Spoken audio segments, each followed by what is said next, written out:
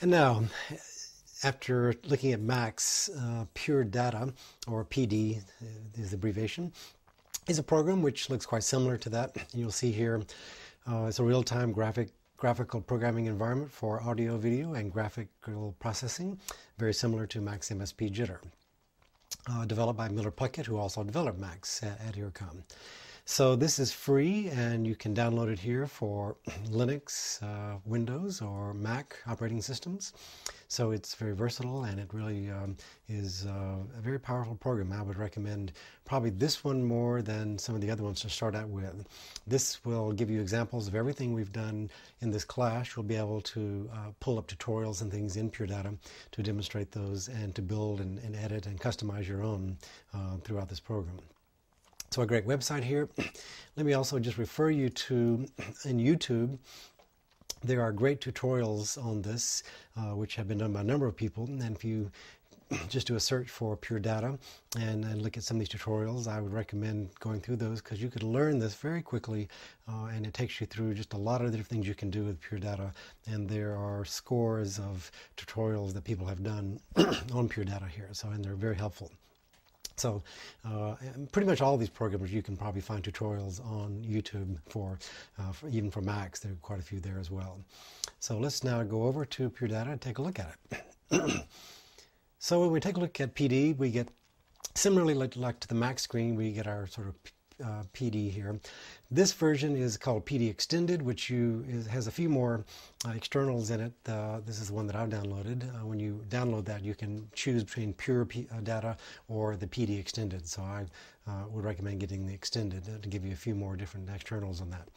So if we open up some objects here, you'll see under the documents for that, we have the manual, we have some control examples, audio, data structure, just a number of things. So if we just go under audio, just to kind of quickly give you some information as to how these things look like. Maybe we'll just take a look at frequency modulations, as we've been doing that in Max.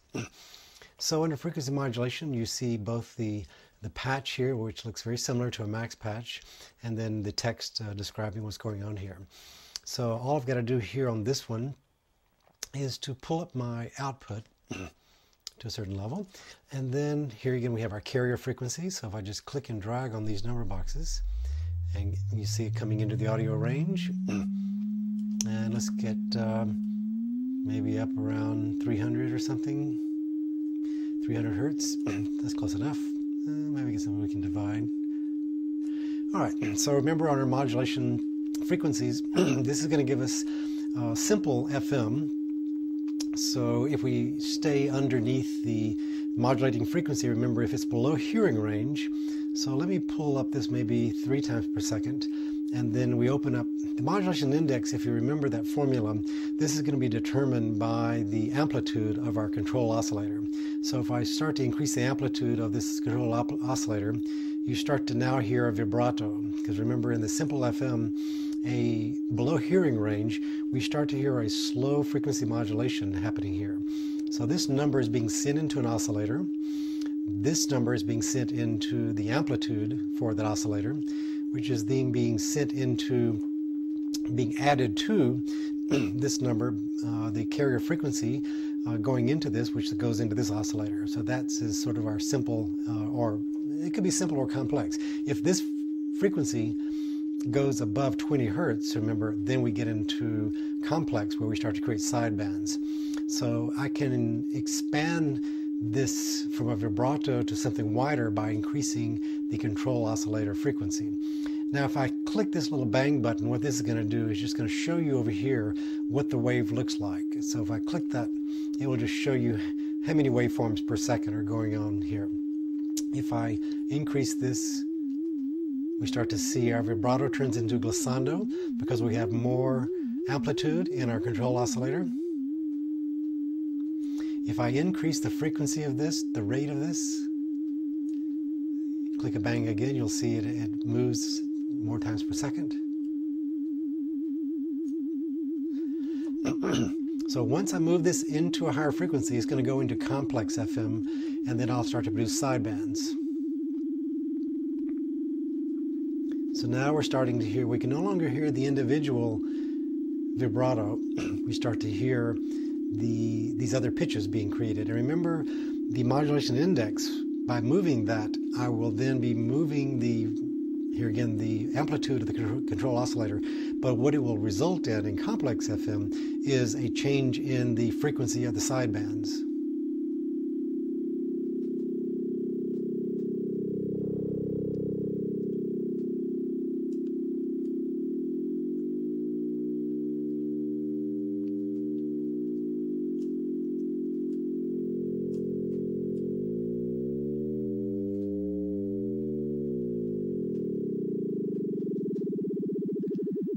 Then back to simple FM. Lower the carrier. Slow it down even further. And then hit mute and we're off. So you can see a very simple patch. So in order to create that, you just unlock the patch, and this is with the Command E in PD, allows you to unlock the patch, and then you can move these around just like you can Max. Very simple to add objects. If I want to add a new object box, for example, there's my object box, place it there. Then you would say if I want to type in the oscillator, there, and then there's our oscillator box. And then to create a number box, we patch it into that, and then have the oscillator go into that. So we could build this up very easily just by coming up to our put object and pull down to an object or message box or number box.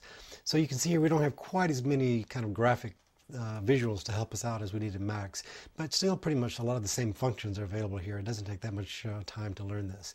So this is just a one example of a simple object, frequency modulation object built in PD. Here again, you can do video with this, you can do just simple MIDI objects, so forth. So PD is one that I would recommend you take a look at because it's free and it really gives you a lot of the power of Max. And if you really get interested in maybe learning how to use PD and want to go to Max, then I would suggest jumping over to that. So that's PureData. The preceding program is copyrighted by Emory University.